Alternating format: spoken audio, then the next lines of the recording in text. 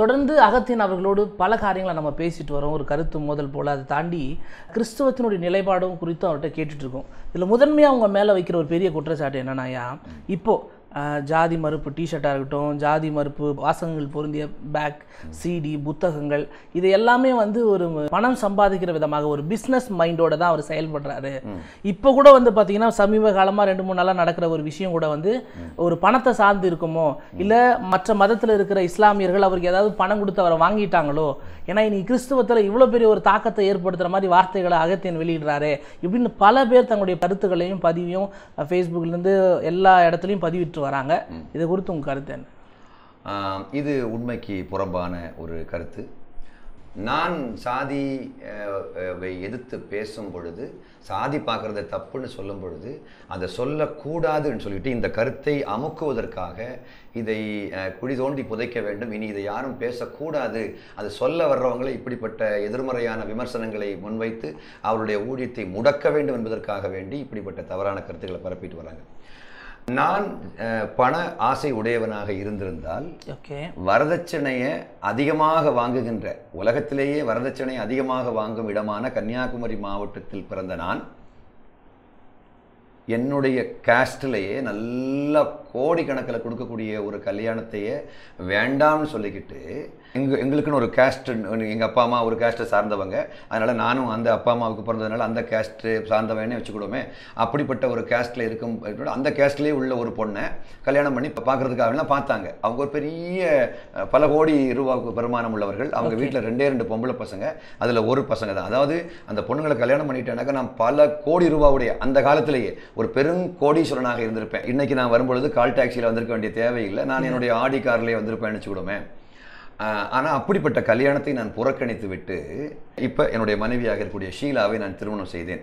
என்னுடைய மனைவி கிட்ட நான் எவ்வளவு லட்சம் ரூபாய் வாங்கினேன், வரதட்சணை வாங்கினேனா இல்லையா அப்படிங்கிறத என் மனைவிகிட்டே நீங்கள் கேட்டு பார்க்கலாம். She has come to the studio, அவங்கள்ட்ட நீங்கள் கேட்டு பார்க்கலாம். இன்னும் சொல்லப்போனால் அவங்கள்ட்ட எங்கள் வீட்டுக்கு அவங்க கொண்டு வந்த பொருட்களையே நான் ரிட்டர்ன் பண்ணிட்டேன். இதனாலே எங்கள் மாமியாரும் மாமனாரும் என்கிட்ட கோவப்பட்டாங்க, ஏன் பொண்ணுக்குன்னு கொடுத்த பொருளை நீங்கள் எப்படி வாங்காமல் இருக்கலாம் அப்படின்னு. அதுக்கு பிறகு நான் திரும்ப கொண்டு போட்டதுக்கு பிறகு நான் ரொம்ப கஷ்டப்பட்டேன் மனசுக்குள்ளால். சரி, அவங்க எவ்வளோ அன்போடு கொடுத்துருக்காங்க, அதை நானே கொண்டு போட்டுட்டேனே அப்படின்னு நினச்சேன். அந்த டைமில் எனக்கு கொஞ்சம் குழப்பமாகவே இருந்துச்சு. ஏன்னா இவரும் வரதட்சணை வாங்கிட்டாருன்னு சொல்லிட்டு என் மேலே ஒரு தவறான ஒரு பழி போடக்கூடாது. எனக்கு நல்லாவே தெரியும் என்னுடைய எதிர்காலம் ரொம்ப பிரகாசமாக இருக்கும். நான் என்னுடைய கருத்துக்களுக்காக வேண்டி உலகம் ஒரு நாள் ஏங்கி நிற்கும் என்பது எனக்கு நல்லாவே தெரியும். இந்த குட்டி பருவத்திலே நான் எல்லாம் சொப்பனம் பார்த்துவேன். அது இப்படியெல்லாம் மக்கள் நான் சொல்லக்கூடிய கருத்துக்கள் எல்லாம் ஏற்றுக்கொள்வார்கள். ஒரு பெரிய திருப்பம், ஒரு பெரிய டைமென்ஷனில் இந்த இந்திய கிறிஸ்தவம் நகரும், அதற்கு கர்த்தர் என்னை பயன்படுத்துவார்கள்லாம் எனக்கு நல்லாவே தெரியும். அப்போ அந்த டைம்லேயே நான் வந்து வரதட்சணையை நான் டிமாண்ட் பண்ணவே இல்லை. ஆக்சுவலாக எங்கள் வீட்டில் இன்னைக்கு போட்டிருக்கக்கூடிய கட்டில் வாங்குறதுக்காக வேண்டியும் சில பல பொருட்கள் வாங்குறதுக்காக வேண்டியும் என்னுடைய ஒய்ஃபுடைய மாமனார் எங்கள் வீட்டுக்கு 40,000 ரூபாயை கொண்டு வந்தார். எங்கள் நாகர்கோயிலுக்கு கொண்டு வந்து கொடுத்துட்டு போனாங்க. 40,000 rupees. அதுதான் நான் வரதட்சணையாக வாங்கியது. வரதட்சணை சொல்ல முடியாது, வரதட்சணைன்னு சொல்லாமா தெரியல, அது இந்த சீர்வரிசையா ஏதோ ஒன்று. அந்த காசை நாங்கள் வாங்கினோம். அதை வாங்கினதுக்கு பிறகு தான் எங்கள் வீட்டில் கிரைண்டரே வாங்கினோம். அந்த காசை வச்சு தான் எங்கள் வீட்டில் கிரைண்டர் வாங்கினோம். நானும் ஒரு என்ன சொல்கிறதுக்கு ஒரு பெரிய டாம்பீம்னு ஒன்றும் வாழலை அந்த டைமில் கிட்டத்தட்ட 30 ஆண்டுகளுக்கு முன்னாடி. அப்போ தான் எங்கள் வீட்டில், அதுக்கு பிறகு தான் எங்கள் வீட்டில் ஒரு ஒரு கிரைண்டர் வாங்குகிறோம், அது ஒரு மிக்சி வாங்குகிறோம். அப்படிலாம் அந்த காசை வச்செல்லாம் வாங்கிட்டு வச்சுக்கிடுவோமே. அப்போது அப்படி வந்தால் நான் வந்து ஒரு அப்படிப்பட்ட ஒரு கல்யாணம் எனக்கு நடந்தது. மீதி ஏதாவது நான் அவங்க வீட்டில் ஏதாவது காசு டிமாண்ட் பண்ணியிருப்பேன் நான் அப்படிங்கிறத வந்து ஷீலா கிட்ட நீங்கள் நேரடியாகவே கேட்டு தெரிஞ்சுக்கலாம். ஓகே, ஒன்று, பண ஆசை உடையவனாக நான் இருந்திருப்பேனே ஆனால் துபாயிலேயே அங்கே வேலை செஞ்சுக்கிட்டே ஒரு ஊழியத்தை பண்ணலாம். ஏன், இன்னைக்கும் துபாயில் அதே ஊரில் ஷார்ஜாவில் அபுதாபியில் ஊழியக்காரங்க இருக்காங்க. நான் இங்கே ஊழியத்துக்கு வந்ததுக்கு பிறகே அங்கே இருந்து ஒரு ஊழியக்காரர், நீங்கள் இங்கே வாங்க பிரதர், ராஜேந்திரன் அப்படின்னு தஞ்சாவூரில் உள்ள ஒரு ஊழியக்காரர் என்னை திரும்ப கூப்பிட்டார். பிரதர், நீங்கள் இல்லாமல் ஒரு பெரிய வெற்றிடமாகவே இருக்குது, நீங்கள் வாங்க பிரதர், நம்ம எல்லாம் சேர்ந்து அன்றைக்கி ஊழியம் பண்ணோம், அந்த ஊழியத்தை நம்ம திரும்பவும் செய்வோம்னு கூப்பிட்டார். ஆக்சுவலி அப்போது நான் நினச்சிருந்தேன் துபாய்க்கு அந்த ராஜேந்திரன் பிரதர் கூப்பிட்டதுனால நான் திருப்பி போயிருக்க முடியும்.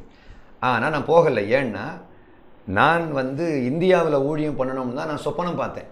ஓகே, புரிஞ்சுட்டிங்களா? இன்னொன்று, எனக்கு இதில் பிடிச்சிருக்கு. நான் இங்கே இந்தியாவில் இந்த மாதிரிப்பட்ட ஒரு புரட்சிகரமான ஒரு ஊழியத்தை பண்ணுறது நான் ரொம்ப என்ஜாய் பண்ணிட்டு இருக்கிறேன் ஆக்சுவலாக. ஓகே, புரிஞ்சுட்டிங்களா? ஒன்று.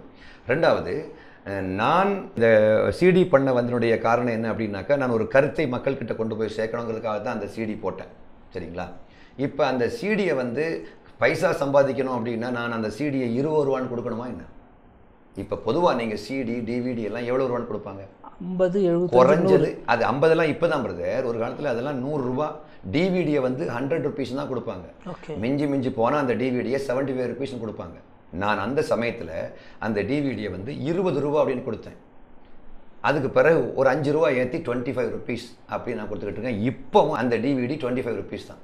அப்போ நான் எதுக்காக வேண்டி 25 ருபீஸ் கொடுக்கணும்? இவ்வளவு குவாலிட்டியான ஒரு சிடியை, அந்த சிடியை எடிட்டிங் பண்ணுறதுக்காக வேண்டி மட்டும் முதல் வால்யூம் அந்த சிரிப்பம் சித்திப்பம் ஃபஸ்ட்டு வால்யூம் சிடியை எடிட்டிங் பண்ணுறதுக்காக நான் செலவு பண்ணுற காசு 36,000 ரூபா.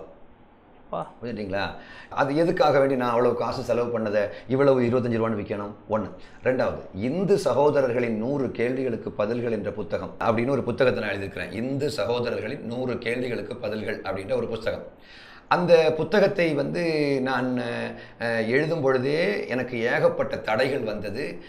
சில உடல் உபாதைகள் வந்தது. எல்லா தடைகளையும் தாண்டி அந்த புத்தகத்தை எழுதி இன்னைக்கு கிட்டத்தட்ட 2 லட்சம் புக்கு மக்களுக்குள்ளே போய் சேர்ந்துருக்குன்னு வச்சுக்கிடுவோமே. அதை அநேக பாஸ்டர்ஸே பார்த்து சொன்னாங்க, இந்து சகோதரர்கள் போட்டிருக்கிறதுனால அவனுக்கு உன்னை போட்டு தெளிகிற போகிறானுங்க அப்படின்னு. நான் சொன்னேன், இந்துன்னு மட்டும் போட்டால் அது ஒரு பெரிய ஒரு சர்ச்சையை உண்டு பண்ணும். நான் இந்து சகோதரர்கள்னு போட்டிருக்கேன். ஏன்னா ஆதாம் ஏவாள் மூலமாகத்தான் மொத்த உலக மக்களும் வந்திருக்கிறார்கள் என்றால் ஒபாமாவும் என்னுடைய நண்பன் தான், ஒசாமாவும் என்னுடைய நண்பன் தான், ராமசாமி என்னுடைய நண்பன் தான், ஆப்பிரிக்காவில் உட்கார்ந்துருக்கக்கூடிய யாரானாலும் என்னுடைய நண்பர்கள் தான், இல்லை அந்த மொத்த உலகத்தில் பிறந்த எல்லா மனிதர்களும் என்னுடைய சகோதரர்களே அப்படின்ற ஒரு கொள்கை உடையவன்.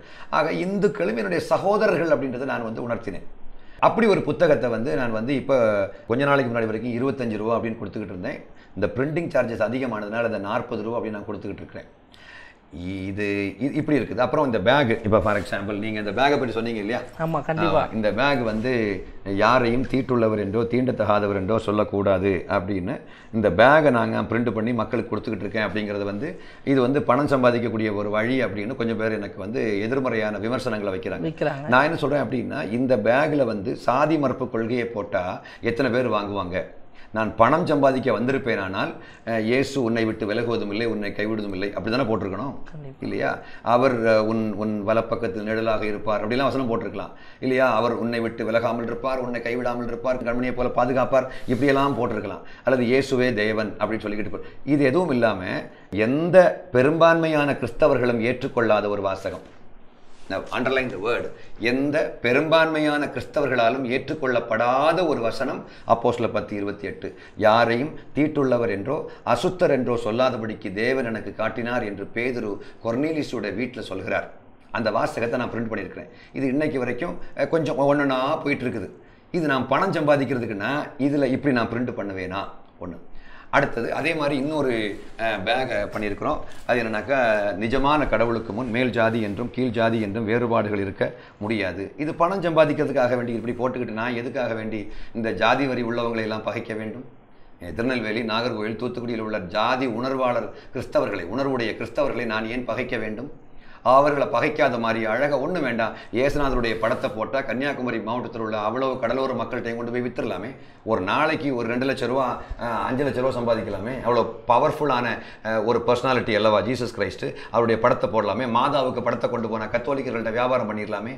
அப்போ நான் பணம் சம்பாதிக்கிறதுக்கு வந்தனா அப்படின்னு கேட்டால் இல்லை.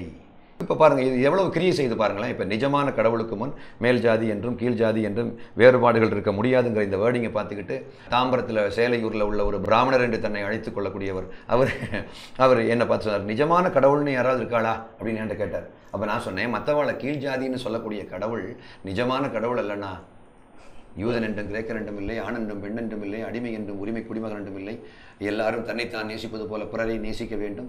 பிறர் தனக்கு என்ன செய்ய வேண்டும் என்று விரும்புகிறீர்களோ அதையே நீயும் பிறருக்கு செய்யுங்கள் அப்படின்னு சொல்லக்கூடிய அந்த உன்னதமான கொள்கைகளை சொல்லக்கூடியவர் தான் உண்மையான கடவுளாக இருக்க முடியும் அப்படின்னு அந்த பிராமணால் என்று தன்னை அழைத்துக் கொள்ளக்கூடியவர்கிட்ட சொன்ன உடனே அவர் ரொம்ப கருத்து செறிவோட்டத்தோடு என்ன பார்த்தாரு. ரொம்ப ஆழமாக அவருக்கு மனசுக்குள்ள ஒரு பதிவு உருவானது.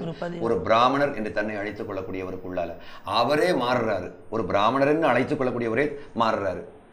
அப்படி இருக்கும்போது பப்ளிக்கில் உள்ள மக்கள் நல்ல வரவேற்பை பெற்றிருக்கிறது. இந்த பேகு நான் பின்னாடி போட்டுட்டு போகும்போது பப்ளிக்கில் நல்ல வரவேற்பு கிடைச்சிருக்குது. டிஷர்ட்லேயும் வர போட்டு ஆமாம், இந்த டிஷர்ட்டில் பாருங்களேன், இப்போ நான் ஜாதி வேறுபாட்டு கொள்கையை வெறுக்கிறேன் அப்படி போட்டிருக்கேன். இப்போ பின்னாடி பார்த்தீங்கன்னா, ஏவாள் உயிருடையவர் அனைவருக்கும் தாய், எனவே அனைத்து மனிதரும் என் சகோதரங்களே. ஆதியாகமம் 3ஆம் அதிகாரம் 20வது வசனத்தில் ஏவாள் ஜீவனுள்ளோருக்கெல்லாம் தாய் அப்படின்னு ஒரு வசனத்தை பார்க்குறோம். அப்போது ஏவாள் தான் ஜீவனுள்ளோருக்கெல்லாம் மூத்த ஆயாவானால் நாம எல்லாம் யாருன்னா சகோதரர்கள். இல்லை, இப்படி உங்களுடைய தோற்றம் இப்படி இருக்குல்ல, இதை பார்த்து நீங்கள் பாஸ்டரா அப்படின்னு யாருன்னா கேள்வி கேட்டிருக்காங்க? இல்லை, என்ன வந்து பாஸ்டர் என்று மக்கள் அறிய வேண்டுவதை விடவும், அதாவது என்னை மக்கள் பாஸ்டராக அடையாளம் கண்டுபிடிப்பதை விட, என்ன ஒரு இவாஞ்சலிஸ்ட்னு அடையாளம் கண்டுபிடிப்பதை விட, நான் கடவுளுடைய நாம மகிமைக்காக வாழ்கிறவன் என்று அடையாளம் கண்டுபிடிக்கவே நான் விரும்புகின்றேன். புரிஞ்சுட்டீங்களா? நான் கடவுளுடைய புகழ்ச்சிக்காக வாழ்கிறேன். கடவுளுடைய நாமம் எப்பொழுது புகழ்ச்சி அடையுமாம்? கிறிஸ்து உங்களை ஏற்றுக்கொண்டது போல நீங்களும் ஒருவரை ஒருவர் ஏற்றுக்கொள்ளுங்கள். அதுதான் கடவுளுக்கு புகழ்ச்சியை கொண்டு வரும். ரோமர் 15:7. அப்போது நான் ஜாதி வேறுபாட்டு கொள்கையை வெறுக்கும் பொழுது எல்லோரையும் ஏற்றுக்கொள்கிறேன் என்று அர்த்தம். ஓகே, சரிங்களா? அப்போது கடவுளுடைய நாம மகிமைக்காக வாழும் பொழுது நம்ம ஜாதியே இருக்காது. ஒரு ஆள் சொல்கிறாரு, தேவனுடைய நாம மகிமை அடைஞ்சா போதாதா, எதுக்கு ஜாதியை விட்டு கொடுக்கணும் அப்படி கேட்குறாரு. நீங்கள் எப்படி ஜாதியை விடாமலேயே தேவனுடைய நாமத்தை எப்படி மகிமைப்படுத்த முடியும்? கிறிஸ்து உங்களை ஏற்றுக்கொண்டது போல நீங்கள் பிறரை ஏற்றுக்கொள்வீர்களானால் நீங்கள் பிறரை கீழ் ஜாதி என்று சொல்ல முடியுமா? பறையனுக்கு நான் எப்படி பொண்ணு கொடுப்பேன் அப்படின்னு நீங்கள் சொல்ல முடியுமா? அவனை அது காயப்படுத்தாதா? இல்லை, ஜாதியை ஒழிக்க முடியும்னு நினைக்கிறீங்களா? கண்டிப்பாக ஒழிக்க முடியும் தம்பி. இல்லை, சொல்லுது ஜாதியே இல்லாத ஒரு ஜாதி உருவாயிடுச்சுன்னா என்ன பண்ணுவீங்க? இல்லை, நான் இல்லை, அது அப்படி ஒரு ஜாதி உருவாகாது. ஜாதியே இல்லாத ஒரு ஜாதி அப்படின்னா அது மனுஷ ஜாதி. நீங்க பைபிள்ல பாத்தீங்கன்னா மனுஷ ஜாதியான சகல ஜனங்களையும், மனுஷ ஜாதிகள்னு போடல, மனுஷ ஜாதியான சகல ஜனங்களையும் அப்படி போட்டிருக்கு. அதனால அப்படி ஒரு இப்ப ஜாதியே இல்லாத ஒரு ஜாதின்னு ஒன்று உருவாகிறது ஒன்றும் தப்பு கிடையாது. ஜாதியே இல்லாத ஜாதிங்கன்னா அந்த ஜாதி உருவாகணும்னு நான் சொல்லுவேன். ஜாதியற்ற ஜாதி, அப்படி ஒரு ஜாதி உருவாகிறது நல்லது. நாங்கள் எல்லாம் ஜாதியற்ற ஜாதிங்க அப்படி சொல்லும்போது நாங்கள் எல்லாம் ஒரே ஜாதியாக இருக்கு, எங்களுக்குள்ள வித்தியாசமே கிடையாது. அதுதானே தேவனுடைய ராஜ்யம். இப்போ தேவனுடைய ராஜ்யம்னு ஒரு பேர் வச்சுருக்கிறதுனால நம்ம மற்றவங்களை வெறுக்கிறோமா? என்ன? இல்லை.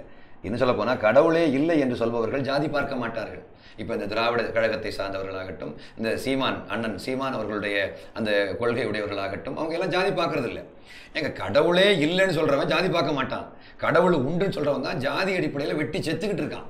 இப்போ கேட்குற கேள்வி என்னென்னா, இப்போ பிரச்சனையே கடவுள் தானா? கடவுள் நம்பிக்கை தான் இந்த உலகத்தினுடைய அவ்வளவு சமூக விரோத கொள்கைகளுக்கும் சமூக விரோத செயல்களுக்கும் காரணமாக இருக்கிறதா? என்கிட்ட ஒரு நாத்திகர் சொல்கிறாரு, சார் நான் கடவுளை கும்பிட்றதில்லை. ஏன்னா நான் கடவுளை கும்பிட்டா இன்னொரு மதக்காரனுக்கு நான் ஏதோ ஒரு கடவுளை கும்பிட்டா ஒரு மதத்தை சார்ந்தவனாக இருக்க வேண்டும். ஒரு மதத்தை நான் சார்ந்தவனாக இருந்தால் அடுத்த மதக்காரன் என்னுடைய எதிரியாக மாறிவிடுவான். அதனாலேயே நான் கடவுளை கும்பிட்றதில்லை. அப்போ ரொம்ப எவ்வளவு தூரத்துக்கு அவங்க காயப்பட்டிருக்காங்க பார்க்கணும். அப்போ இந்த இடத்துல வந்து நம்ம நுட்பமாக ஆராய்ச்சி செய்து பார்க்க வேண்டும். யாரையும் காயப்படுத்தாமலேயே ஒரு நல்ல ஆன்மீகவாதியாக எப்படி வாழ்வது அப்படின்னா, அவர் கர்த்தருடைய நிஜமான பைபிளை ஏற்றுக்கொள்ள வேண்டும். பைபிளை முழுக்க உள்வாங்க வேண்டும். நீங்கள் ஒரு கேள்வி கேட்டீங்க பார்த்தீங்களா, அதாவது ஜாதியை ஒழிக்க முடியுமா அப்படின்னா முடியும். எப்படின்னா, வேதாகமம் சொல்லுகிறது, தேவனால் கூடாதது ஒன்றுமில்லை, சத்தியத்தை அறிவீர்கள், சத்தியம் உங்களை விடுதலையாக்கும். இப்போ நான் வந்து இப்போ இந்த நாட்களில் மக்கள்கிட்ட கேட்டுட்டு இருக்கக்கூடிய மிக முக்கியமான ஒரு காரியம் என்னென்னா, தேவனால் கூடாதது ஏதாவது உண்டா அப்படின்னு கேட்டால் இல்லை. அடுத்த கேள்வி கேட்குறேன், தேவனால் ஜாதியை ஒழிக்க கூடுமா அப்படின்னு கேட்டாக்க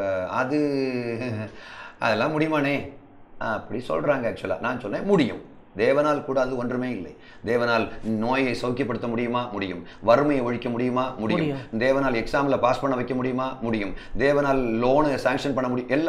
எல்லா ஆசீர்வாதங்களையும் தேவனால் கொடுக்க முடியுமானால், தேவனால் எனக்கு நல்ல படிப்பை கொடுக்க முடியும், நல்ல மெமரி பவரை கொடுக்க முடியும், ஆரோக்கியமான சரீரத்தை கொடுக்க முடியும், எல்லாம் கொடுக்க முடியுங்க. ஆனால் தேவனால் ஜாதியை மட்டும் ஒழிக்க முடியாதுன்னு சொன்னாக்க அந்த தேவன் கேள்விக்குறியாக இருக்கிறார். இப்போ புரிஞ்சுட்டீங்களா? இதனால தான் கடவுள் இல்லைங்கிற கொள்கை உள்ளவங்களை நம்ம ஆண்டவர்களை கொன்ற முடியாமல் இருக்கிறது காரணம் இதுதான்.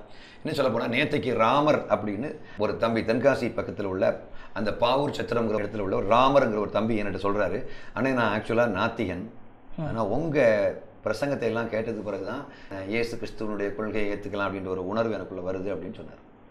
நேற்றுக்கு அவர் போஸ்ட் போட்டிருக்கார் வாட்ஸ்அப்பில், ஆடியோ கூட நான் வச்சுருக்கிறேன். ஆக்சுவலாக நான் நாத்திகன், அதனால் அப்படி சொல்கிறார். அப்போ நாத்திகர்களுக்கு கூட என்னுடைய கருத்தை ஏற்றுக்கொள்ள முடியுது. நாத்திகர்களால் ஹீலிங்கை ஒன்றும் பெருசாக அவங்க அப்ரிஷியேட் பண்ணலை. ஆனால் சாதி மறுப்பை பற்றி சொல்லும்போது நாத்திகர்கள் இது பரவாயில்லையே, வித்தியாசமாக சொல்கிறாரு, எங்கள் கொள்கையை அவர் சொல்கிறாரு அப்படி. அதுக்கு பிறகு நான் ரட்சிப்பை பற்றி சொல்லும்போது அவங்க ஏற்றுக்கிறாங்க. நான் என்ன சொல்கிறேன் அப்படின்னாக்க, நோய் மட்டும்தான் பிரச்சனையா? ஒரு ஆள் என்கிட்ட சொல்கிறாரு, டாக்டர் டிஜே தினகரன் ஐயா மாதிரி 100 பேர் இருந்தாங்கன்னா இந்தியாவை ஒரே வருஷத்தில் ஆண்டவர்களை கொண்டு வந்துடலாம் அப்படி சொல்கிறார். நான் சொன்னேன், டாக்டர் டிஜே தினகரன் ஐயா மாதிரி 100 பேர் இல்லைங்க, 10,000 பேர் இருந்தாலும் நோயாளிகளை மட்டும்தான் கொன்ற முடியுமே தவிர இந்த நோய் இல்லாதவங்களை கொன்ற முடியாத. இப்போ அறிவாளிகள் ரொம்ப பேர் இருக்காங்கல்ல, எப்படி ஜாதி வரி, மதவரி, இனவரி, மொழிவரி, கட்சி வரி, தீவிரவாதம், லஞ்சம், தற்கொலை, வரதட்சணை கொடுமைகள், பாலியல் வன்முறைகள், குடிவரி, வறுமை, விபச்சாரம், கந்துவட்டி, பெண் அடிமைத்தனம், இப்படிப்பட்ட சமுதாய பிரச்சனைகளுக்கு தீர்வு காண வேண்டுமே என்று ஏங்கிக் கொண்டிருக்கக்கூடிய இந்த தேச சிந்தை உடையவர்கள், மண்ணின் மைந்தர்கள், நாடு நல்லா இருக்கணும்னு ஆசைப்பட்டு இருக்காங்களே, அவங்க எல்லாம் எப்படி ஆண்டவர்களை கொண்டு வர முடியும்? வெறும் ஜீக்கு சிறங்கு பிடிச்சவன தான் கொண்டு வர முடியும்னாக்க கிறிஸ்தவம் ஒரு முழுமையற்ற மார்க்கம்னு அர்த்தம். இந்த உலகத்தினுடைய எந்த பிரச்சனைக்கும் இயேசுவால் தீர்வு காண முடியும்னு சொல்றது தான் உண்மையான கிறிஸ்தவம் என்று நான் நம்புகிறேன். அப்படிப்பட்ட கருத்தை தான் நான் வேதாகமத்தில் தேடிக்கொண்டிருக்கிறேன். சத்தியத்தை அறிவீர்கள், சத்தியம் உங்களை விடுதலையாக்கும். என்ன விடுதலை?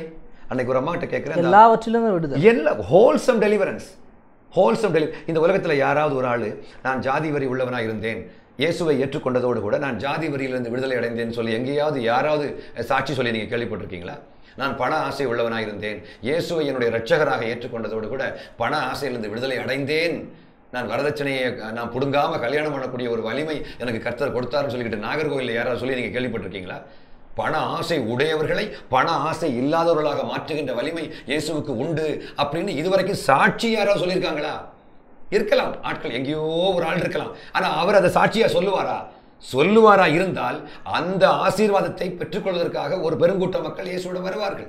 இப்ப நான் சாதி வெறியுடையவனாக இருந்தேன், இயேசுவை ஏற்றுக்கொண்டதோட அவரை இரட்சகராக நான் ஏற்றுக்கொண்டதோடு கூட அந்த சாதி வெறியிலிருந்து விடுதலை அடைந்தேன் யாராவது சொல்வார்களானால், ஏன் இந்த தாழ்த்தப்பட்ட வகுப்பை சார்ந்த மக்களும் சாதியால் பாதிக்கப்பட்டவர்கள் ஏன் இந்து மதத்தில் இருக்க வேண்டும்? அவங்க எதுக்கு இந்துத்துவாவில் அவஸ்தைப்பட்டு கிடக்க வேண்டும்? சொல்ல புரியுதுங்களா உங்களுக்கு? ஆக சத்தியத்தை அறியும் போது சத்தியம் அவர்களை விடுதலையாக்கும். எதிலிருந்து? நோயிலிருந்து மட்டுமா? இல்லை. வறுமையிலிருந்து மட்டுமா? இல்லை. சாதியத்திலிருந்தும் விடுதலையாக்கும். ஓகே, இது எல்லாத்தையும் ஒரு அகத்தியன் அவரால் மாற்ற முடியுமா? இல்லை, எல்லாத்தையும் இயேசுவால் மாற்ற முடியுமா அப்படின்னு அன்னைக்குள்ள பரிசேயர்களும் சதுசேயர்களும் கேட்டிருந்தா இயேசு என்ன பதில் சொல்லியிருப்பாரோ அந்த பதில் தான் நான் இன்னைக்கு சொல்ல போகிறேன்.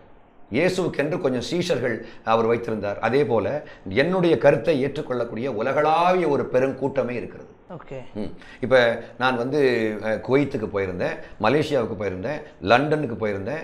இப்போ அரபு நாடுகள்லேருந்தெல்லாம் மக்கள் கூப்பிட்றாங்க. அடுத்த வருஷத்தில் எனக்கு பால்ராஜ்னு ஒரு பாஸ்டர் கனடாவில் இருக்கிறார், அவர் என்னை கூப்பிட்டுருக்காரு.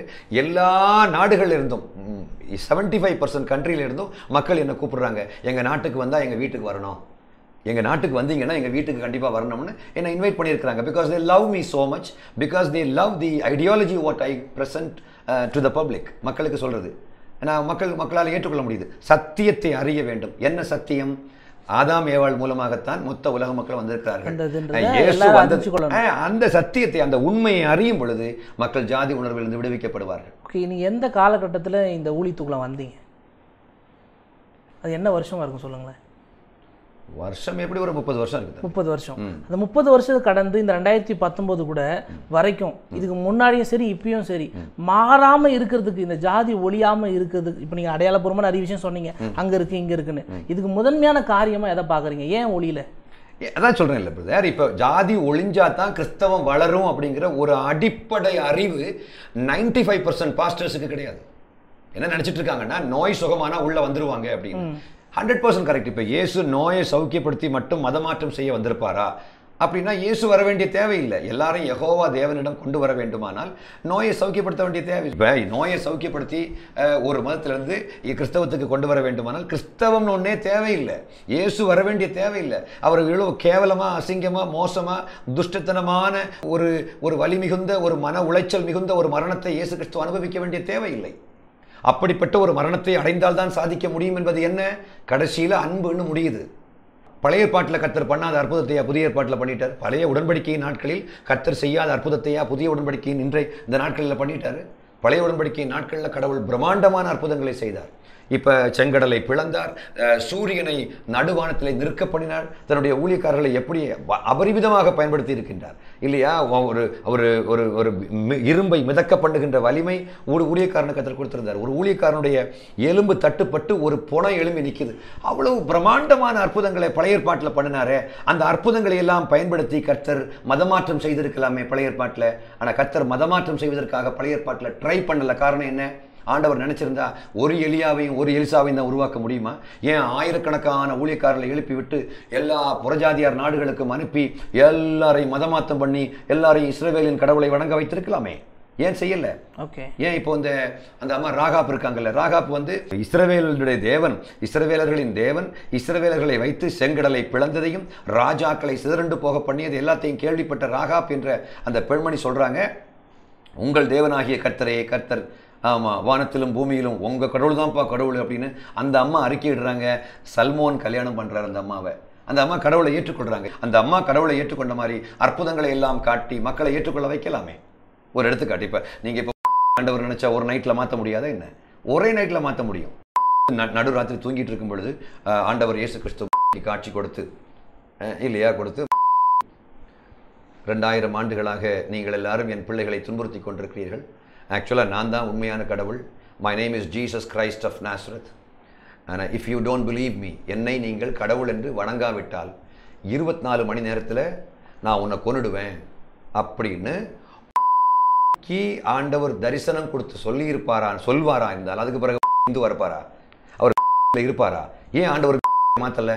ஏன் இந்த எங்களுடைய அக்காவுக்கு ஆண்டவர் ஒரு நைட்ல ஒரு காட்சி கொடுத்து, ஆண்டவர் ஒரு தரிசனத்தை கொடுத்து, ஒரு சொப்பனத்தை கொடுத்து, எல்லா ஆட்களுக்கும் ஒரே நைட்ல காட்சி கொடுத்தா எல்லாரும் ஒரே நாள்ல மாற போறாங்க.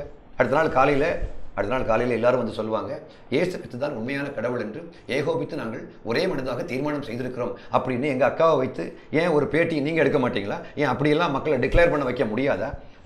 யாருடைய பணம் படுக்க வைக்கப்பட்டிருக்கும் பொழுது உங்களை மாதிரி ஒரு ஊழியக்காரனை, என்ன மாதிரி ஒரு ஊழியக்காரனை கர்த்தர் நல்லா ஒயிட் அண்ட் ஒயிட் போட்டிருக்கவே வச்சு அங்கே கொண்டு போயிட்டு இயேசுவின் நாமத்தில் இந்த பணம் எழும்பி நடக்க வேண்டும், உனக்கு நான் கட்டளை எடுக்கிறேன், எழும்பி நட அப்படி சொல்ல அந்த பணம் எழும்பி நடக்க அவ்வளவு கேமராவும் லைவா எங்கெல்லாம் ப்ராட்காஸ்ட் ஆகுதோ அங்குள்ள மக்கள் எல்லாம் இயேசுவை ஏற்றுக்கொள்ள வைக்க முடியாதா? ஏன் கடவுள் அதெல்லாம் பண்ணல? ஏன்னா அற்புதத்தை காட்டி மக்களை மதமாற்றம் செய்வது ஆண்டவருக்கு லேசான காரியம். ஆனால் அது அல்ல கடவுளுக்கு பெரிய மகிமை. கடவுளுக்கு மேலான மகிமை அன்பு. கடவுளுக்கு எது புகழ்ச்சியை கொண்டு வரும்? ரோமர் 15ஆம் அதிகாரத்துடைய 7வது வசனம், கிறிஸ்து உங்களை ஏற்றுக்கொண்டது போல நீங்களும் ஒருவர் ஏற்றுக்கொள்ளுங்கள். இயேசு நம்மை ஏற்றுக்கொண்டது போல நாம் பிறரை ஏற்றுக்கொள்ளும் போது தேவனுடைய நாம மகிமை அடையும். ரோமர் 15:7. தேவனுடைய நாம மகிமைப்படுத்தணும்னா எல்லாரும் ஆசைப்படுறாங்க. திருநெல்வேலிக்காரங்க, இந்த சிஎஸ்ஐக்காரங்க எங்கே பார்த்தாலும் கோபுரமாக கட்டுறாங்க. கேட்டால் தேவனுடைய நாம மகிமைக்குன்னு சொல்கிறாங்க. தேவனுடைய நாம மகிமையடைவதற்கு இந்த கோபுரத்துக்கு என்ன சம்பந்தம் இருக்குது? நான் கட்டிய மகாபாபிலோன் அப்படின்னு சொல்லிட்டு கோடியாக ரூபாயை போட்டுக்கிட்டு இந்த மண்ணில் கொண்டு போடுறாங்க. 3 வேளை சாப்பாடு இல்லாமல் அதே சிஎஸ்ஐ சபையில் எவ்வளோ மக்கள் கஷ்டப்படுறாங்க. ஃபீஸ் கட்ட காசு இல்லாமல் அதே சிஎஸ்ஐ சபையில் எவ்வளோ மக்கள் கஷ்டப்படுறாங்க. இவன் கோடி கணக்கில் செலவு பண்ணிட்டு இருக்காங்க பெல் டவர் கட்டுறதுக்காக. பெல் டவர் எதற்காக கண்டுபிடிக்கப்பட்டது? அன்னைக்கு வாட்ச் கண்டுபிடிக்கிறதுக்கு முன்னாடி எல்லாரும் ஒரே டைமில் வரணுங்கிறதுக்காகத்தான் பெல் டவரை கண்டுபிடிச்சாங்க. ஓகே இல்லையா? இன்னைக்கு வாட்ச் கண்டுபிடிச்சதுக்கு பிறகும் ஜெர்மனியிலிருந்து வாங்குறாங்க. பல கோடி ரூபாய் செலவு பண்ணி, பல லட்சம் ரூபாய் செலவு பண்ணி இந்த பெரிய இந்த பெல்லை வாங்கி இங்கே தொங்க போடுறாங்க. எதுக்கு பெல்லு தேவைன்னு கேட்குறேன். படித்தவன் கூட இந்த பெல்லுக்கு அடிமைப்பட்டு கிடக்கிறான். அவன்கிட்ட கேட்டால் அறிவுபூர்வமாக புத்திபூர்வமாக யோசிக்கவும் மாட்டேன்றாங்க. இப்போ தேவனுடைய நாம மகிமைக்காக நாங்கள் செய்கிறோம். தேவனுடைய நாம மகிமைக்காக இல்லைங்க. தேவனுடைய நாம மகிமைக்காக நீங்கள் செய்ய வேண்டியது இனி அற்புதம் மட்டுமல்ல. எனக்கு தெரிஞ்சு அற்புதத்தை கூட காட்டி ஆண்டவர் மாற்றணும்னா எப்படியோ மாற்றிருக்கலாம். அதெல்லாம் இப்போ மிக முக்கியமானது. தேவனுடைய நாம மகிமைக்காக நாம் செய்ய வேண்டியது இயேசு கிறிஸ்து நம்மை ஏற்றுக்கொண்டது போல நாமும் ஒருவர் ஏற்றுக்கொள்வது. ஆக எனக்கு தெரிஞ்சு இந்த நாட்களில் நமக்கு தேவையானது விடுதலையை கொண்டு வர முடியுமா? ஜாதியை ஒழிக்க முடியுமா? எல்லாரும் நான் உங்கள்கிட்ட எல்லார்ட்டும் சொல்வேன், தயவுசெய்து இந்த மாதிரி டிஷர்ட்டை வாங்கி அணியுங்கள்.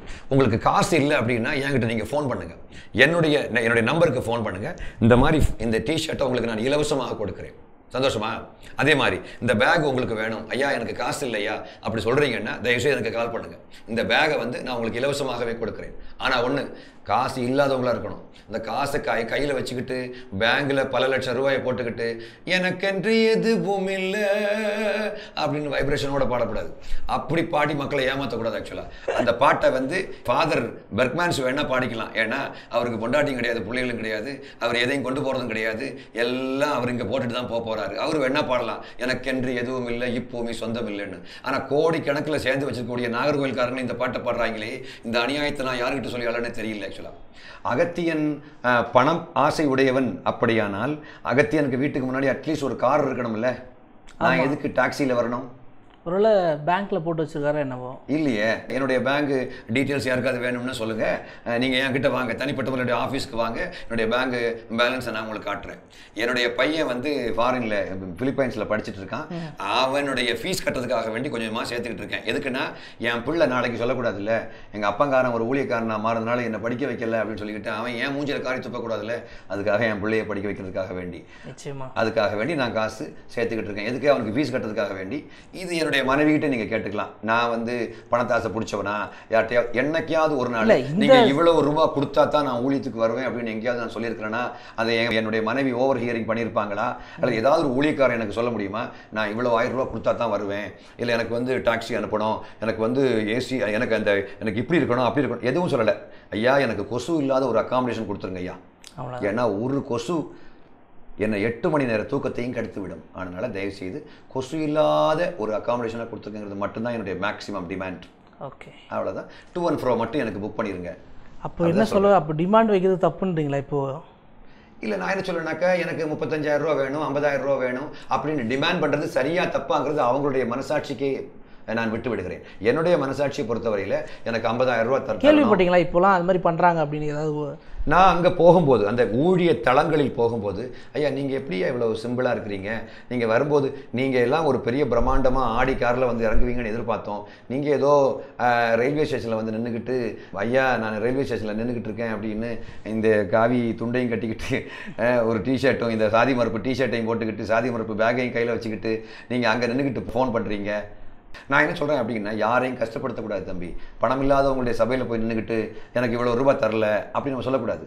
ஆனால் பணத்தை வச்சுக்கிட்டு திருடுவான் தெரியுமா, அவனை போட்டு தாக்கிடுவேன்.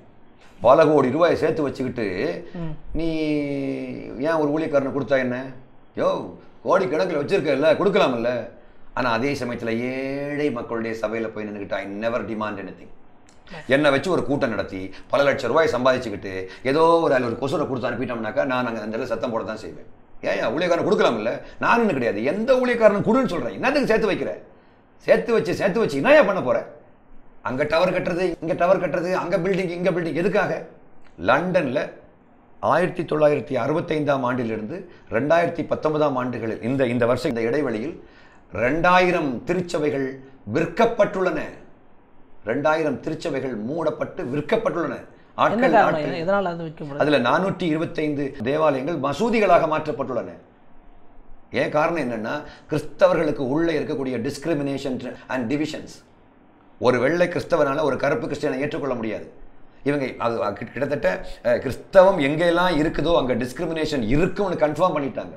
நீங்க இன்னைக்கு வந்து நீங்கள் யூகேக்கு போனீங்கன்னா, ஒரு குறிப்பிட்ட இடத்துக்கு உள்ளே போனீங்கன்னாக்க அங்கே பிரிட்டிஷர்ஸே உள்ளே போக முடியாது. அவ்வளோ. நான் I was in UK for about 37 days. அங்கே வந்து அங்கே இருக்கும்போது நான் கண்டுபிடிச்சிட்ட ஒரு மிக முக்கியமான ஒரு விஷயம் என்னன்னா, அங்கோட சகோதரர்கள் என்கிட்ட சொன்னாங்க, அண்ணே இந்த ரோடை பார்த்துக்கோங்க, இதுக்கு உள்ள பிரிட்டிஷர்ஸே உள்ளே போக முடியாது, மெயின் ரோட்டில் வேணால் நம்ம நின்று பார்த்துக்கலாம், உள்ளே போனால் அவ்வளோ முஸ்லீம்கள் உள்ளேருந்து வந்துடுவாங்க, உனக்கு இங்கே என்ன வேலைன்னு கேட்பாங்க. அப்படி யூகே மாறிட்டு இருக்குது. நான் என்ன இதில் குறை சொல்கிறதா இல்லை கிறிஸ்தவங்களை குறை சொல்கிறதா? ஏன் பிரிட்டிஷரை உள்ள விட மாட்டேன்ற அப்படின்னு முஸ்லீம்களை குறை சொல்கிறதா? இல்லை உன் நாட்டை எதுக்கு நீ இப்படி விட்டு கொடுத்தா என்று கிறிஸ்தவர்களை குறை சொல்கிறதா? நான் யாரையும் குறை சொல்லலை. சாதியம் தவறு, இனவரி தவறு, மொழிவரி தவறு, இந்த இடவரி, இந்த ஊர் வரி, இதெல்லாம் தவறு. என்னை பொறுத்தவரையில் என்னுடைய பையனுக்கு வந்து ஒரு பொண்ணு பாகிஸ்தானில் உள்ள ஒரு பொண்ணு லவ் பண்ணிச்சுது, அல்லது என் பையன் லவ் பண்ணுறான், அல்லது நானே அந்த பொண்ணு கல்யாணம் பண்ணணும்னு ஆண்டவர் என்கிட்ட சொல்கிறாருன்னா, அது எந்த பொண்ணாக இருந்தாலும் சரி, அதை ஒரு சிங்கள பெண்ணாக இருந்தால் கூட நான் கல்யாணம் பண்ண தயாராக இருக்கிறேன். என் பொண்ணை நாளைக்கு ஒரு இந்த இந்தியாவில் உள்ள கடைசி நிலை ஒரு பையன் பொண்ணு கேட்டால் கூட நான் கொடுக்க தயாராக இருக்கிறேன். ஏன்னா எனக்கும் சாதிக்கும் சம்மந்தம் கிடையாது. இன்னைக்கு காலையில் கூட ஒரு தம்பி கேட்டார், உங்கள் பொண்ணை சாதி பார்க்காம கல்யாணம் பண்ணி கொடுப்பீங்களா? யோ நானே சாதி பார்க்காம தான் ஏன் கட்டியிருக்கிறேன். புரிஞ்சுட்டு எனக்கு எவ்வளோ எதிர்ப்பு வந்து தெரியுமா? எனக்கு எவ்வளோ எதிர்ப்பு வந்துச்சு எங்கள் சொந்தக்காரர். ஆனால் கர்த்தருடைய பெரிதான கிருபையினால எங்கள் அப்பா அம்மா எனக்கு துணையாக இருந்தார்கள். என் ஒய்ஃபுடைய அப்பா அம்மாவும் துணையாக இருந்தார்கள். என் ஒய்ஃப், எனக்கும் என் ஒய்ஃபுக்கும் திடீர்னு சில கருத்து வேறுபாடுகள் வந்தால் கூட ஜாதியினால் வந்த கருத்து வேறுபாடு அப்படின்னு நான் என்னைக்கு சொன்னதே கிடையாது. இது ஜாதியினால் பார்த்தியா, உனக்கு சாதிக்க புத்தியை காட்டுற பார்த்தியா அப்படின்னு நான் சொன்னதே கிடையாது. சாதிக்க புத்தி, சாதி புத்தி அப்படி எதுவும் கிடையாது. ஆக்சுவலாக தாழ்த்தப்பட்ட வகுப்பை சார்ந்தவர்கள் எல்லாரும் தாழ்ந்த நிலை உள்ள மனோபாவம் உடையவர்கள் அப்படி சொல்லவே முடியாது. அல்லது ஒரு பெரிய ஒரு பிற்படுத்தப்பட்ட வகுப்பை சார்ந்தவர்கள், ஆதிக்க சாதியை சார்ந்தவர்கள், அவங்க எல்லாம் ரொம்ப ரொம்ப டீசெண்டாக இருப்பாங்க அப்படியும் கிடையாது. தப்பு செய்கிறவன், அசிங்கமான சுபாவம் உடையவன், கீழ்த்தரமாக யோசிக்கிறவன், முட்டாள்தனமாக யோசிக்கிறவன் எல்லா சாதியிலையும் இருக்கான். ஆனால் அந்த பர்சன்டேஜ் வேணா கொஞ்சம் முன்ன பின்ன இருக்கலாம். காரணம் என்ன? அவர்களுக்கு கொடுக்கப்பட்ட அந்த படிப்பறிவின் நிமித்தமாக அந்த மாதிரி இருக்கலாம். அவங்களுக்கு என்று கொடுக்கப்பட்ட அந்த வாழ்வாதாரம், அவங்களுக்கு என்று கொடுக்கப்பட்ட சூழல், அவங்களுடைய கட்டமைப்பு, அந்த சமுதாய கட்டமைப்பு தள்ளப்படுகிறார்கள். இப்போ வந்து குடிச்சிட்டு வந்து அடிச்சிட்டான் அப்படின்னு நாகர்கோயில்னு சொல்லுவாங்க. ஆனா திருவள்ளூர்ல அதே மொழி அப்படி குஷ்டு வந்து அஷ்டுகிறான்ப்பா, நான் பஷ்டுகிறேன்னு தெரியல அப்படின்னு சொன்னா பக்கத்தில் வந்து சொல்றான் பிஏ முஷ்டுகிறான்ப்பா அப்படின்னு. இது வந்து இந்த ஊருடைய பழக்க வழக்கம், அந்த பேச்சு, இந்த கலாச்சாரம், அந்த கட்டமைப்பு நிமித்தமாக பேசப்படுது. இங்க வந்து மாமா நல்லா இருக்கிறியா மாமா அப்படின்னு முதல்ல நான் மெட்ராஸ்ல வந்து இறங்குறேன். அப்போ கும்மிடி பூண்டிக்கு நான் போறேன் வேலைக்காக. அந்த ஃபஸ்ட்டு 3 இயர்ஸ் அங்கே தான் வேலை பண்ணிட்டு இருந்தேன். அப்போ அங்கே உள்ள சபையில் ஒரு விசுவாசி தன்னுடைய புருஷனை மாமா இங்கே வா மாமா அப்படி கூப்பிடுச்சது. புருஷனை பார்த்து வான்னு சொல்லுதா. ஐயோ, கன்னியாகுமரி மாவட்டத்தில் பிறந்த எனக்கு இது ஒரு பெரிய ஷாக்காக இருந்துச்சு. உங்களுக்கு எல்லாரும் தெரியும், கன்னியாகுமரி மாவட்ட மக்கள் வந்து இஞ்சேருங்கா என்று கூப்பிடுவார்கள், இஞ்சேருங்கா என்று கூப்பிடுவார்கள், அல்லது அத்தான்னு கூப்பிடுவாங்க. ஆனால் இங்கே வந்ததுக்கு பிறகுதான் நீ என்ன சாப்பிடியா, புருஷனை பார்த்து சொல்லுவாங்க சாப்பிட்டியா, வெளியே சாப்பிட்டியா, கொட்டிக்கினியா, இப்படியெல்லாம் சர்வசாதாரணமாக இங்கே சொல்லுவாங்க. அது இவங்களுடைய கல்ச்சர். பிகாஸ் அவங்களுடைய கட்டமைப்பு, அவங்களுடைய கலாச்சார வடிவம் அப்படி இருக்குது, அவங்களுடைய எக்ஸ்போஷர் அப்படி இருக்கிறதுனால அவங்க அந்த மாதிரி பேசுகிறாங்க. நான் என்ன சொல்கிறேன் அப்படின்னாக்க, சாதிக்க பேரை சொல்லி தயவு செய்து பிளவுகளை உருவாக்காதீங்க. நான் வந்து ஆந்திராவுக்கு போயிருக்கும்போது கசப்பான அனுபவங்கள். பாஸ்டர்ஸ் தங்களுடைய பேருக்கு பின்னாடி சர்வ சாதாரணமாக ராவு அப்படின்னு போட்டிருக்கிறாங்க. நான் கேட்குற கேள்வி என்னென்னா, கிறிஸ்தவத்துக்கு வந்தாலும் இந்த கேவலமான நாத்தம் பிடிச்ச சாதி கலாச்சாரத்துக்கு ஒரு முடிவு வராவிட்டால் எப்படி அங்கே ஒடுக்கப்பட்டவன் ஆண்டவரை தேடி வருவான்? வருத்தப்பட்டு பாரம் சுமக்கிறவர்களே எல்லோரும் என்னிடத்தில் வாருங்கள்னு வேற சொல்கிறோமே, இது அவனுக்கு ஒரு பாரம் அல்லவா? இந்த பாரத்திலிருந்து அவனுக்கு இந்த பாரத்தை இறக்கி வைக்கக்கூடிய வலிமை இந்த சுவிசேஷத்துக்கு உண்டா இல்லையா என்பது ஒரு கேள்விக்குறி அல்லவா? இதுக்கு பதில் சொல்லி ஆக வேண்டும் அல்லவா? நிச்சயமா. ஏன்னா நிறைய காரியங்கள் நீங்கள் பேசுகிறதெல்லாம் யோசிக்கிற மாதிரி இருக்குது. ஆனால் இவ்வளவு பேசின அகத்தியன் அவர்கள், ஏன்னா உங்களை பற்றி கேள்விப்படாத ஒவ்வொரு விஷயத்துலையுமே அழகாக பாடக்கூடியவங்க, நல்ல கருத்துக்களை எளிமையாக எந்த மக்களாக இருந்தாலும் அந்த மக்களிடத்துல கண்டிப்பாக போய் சேர்ந்துடும். அதுவும் சிரிப்போம் சிந்திப்போம்லாம் வாய்ப்பே இல்லை. அந்த மாதிரி ஒரு சிந்தனையோடு கூட அந்த காலகட்டத்திலேயே எல்லாருக்கும் உங்கள் செய்தி போச்சு. இப்படி இருக்கிறவர் ஒருவேளை ஆண்டவரோட ஒரு நல்ல உறவில் இல்லையா?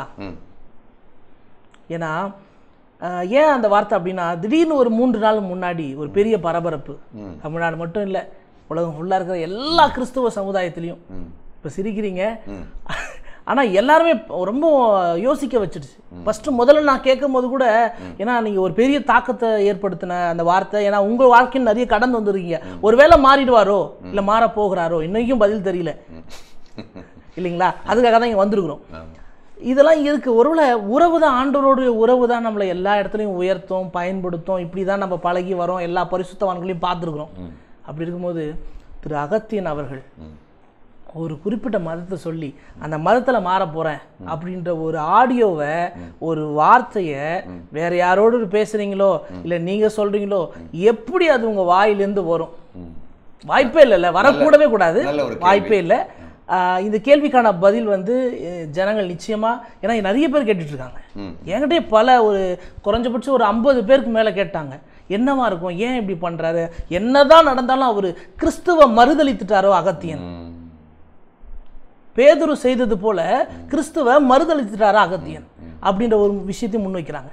அப்படி இருக்கும்போது ஒரு சிறிய இடைவெளிக்கு பிறகு நிச்சயமாக இதற்கான ஒரு பதில் அவருடைய வாயாலிருந்து நம்ம வாங்க போகிறோம், அதாவது பெற்றுக்கொள்ள போகிறோம். ஏன்னா ஏன் இந்த நிலைமைக்கு அவர் தள்ளப்பட்டார்ன்றதையும் அவர் சொல்லணும்.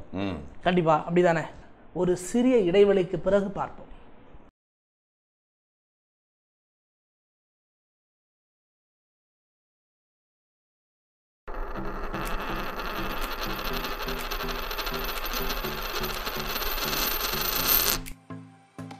ஜெபம் டிவி நேயர்களே, எங்கள் ஜெப ஊழியத்தை நீங்கள் தாங்க விரும்பினால் இந்த ஜெப நிலத்தில் தினமும் ₹1 விதைக்கலாம். நீங்கள் விதைக்க வேண்டிய கூகுள் பே நம்பர் 9092144425. நீங்கள் வாட்ஸ்அப் பே மூலமாகவும் விதைக்கலாம். 9092144425. நீங்கள் விதைக்கும் இந்த சிறு விதை ஒரு மாபெரும் ஆசீர்வாதத்தை உங்களுக்கு தரும். ஜெபத்திலும் களத்திலும் இன்றும் உங்களுடன் ஜெபம் டிவி. ஜெபம் டிவி ப்ரோக்ராம்ஸை உங்கள் டிவியில் பார்க்க மிஸ் பண்ணிட்டீங்களா? ஜெபம் டிவி யூடியூப் சேனலை சப்ஸ்கிரைப் பண்ணுங்கள். எல்லா ப்ரோக்ராம்ஸையும் யூடியூப்லேயே பார்க்கலாம். ப்ளீஸ் சப்ஸ்கிரைப் ஜெபம் டிவி.